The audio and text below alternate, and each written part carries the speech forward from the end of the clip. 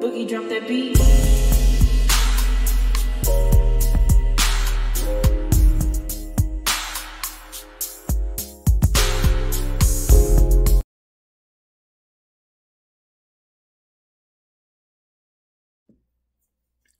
Hi everyone, welcome to my channel, Talking Out Loud with Miss Talkative. Everything I say is my own opinion, alleged, and strictly entertainment purposes.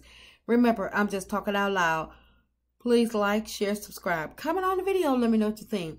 Now, Wanda did a live and she was, basically just giving birthday shout outs to herself and, people that she know of that are Leos and have birthdays coming up and that she's going to miss because she's on her way to Germany and Paris and other places, and she's going to be gone about maybe 3 weeks or so. She doesn't know. She really didn't state. But one thing that I picked up on is that she said, well, first off, she was I'm like, well, how many times have she been married? Because she was giving someone a shout out and she was like, to my, I can't think if it was their sister or cousin or somebody, but she said on my first husband's side. And I'm like, well, dang, how many times you been married? So what number of husband are you on, Wanda? And second, she was talking about her truck. She said that, well, I'm going to let you hear what she had to say and about her truck. And I'm going to come back and give my opinion. Yeah, the Leo season is going to be over. So then it'll be my time to get ready for my truck action. I will be getting ready for my truck action. So y'all know. Then I'll be focused on my truck. I've been focused on this trip right here for the past 4 months, 4 or 5 months, y'all. So, hey, it is what it is. The day have came. So I want to get a shot. So I'm like, okay, if you said when you get back, that's when you'll be focused on your truck action. So are you telling us that the truck still isn't ready? Because in your lives, you keep saying that the truck is ready. And when you go live on YouTube, you keep hollering about the truck is ready. You just ain't ready to bring it out. But now you said that you did not bring the truck out because you've been focused more so on the trip for your birthday versus being on the spending your time messing with the truck. And I understand if that's the case, because sometimes we don't have the funds that we need, and if we we have to allocate them to what's primary to us at that time.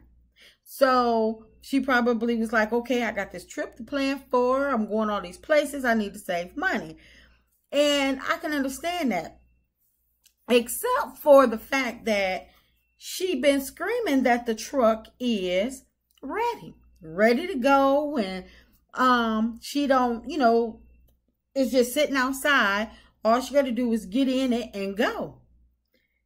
Even so, I'm like, well, if that's the case, everybody's been wondering, been waiting to see this, little concoction that she didn't threw together for this truck, because this should be a bomb ass truck that she didn't put together or pay for by now, because she been talking about this truck for a while now.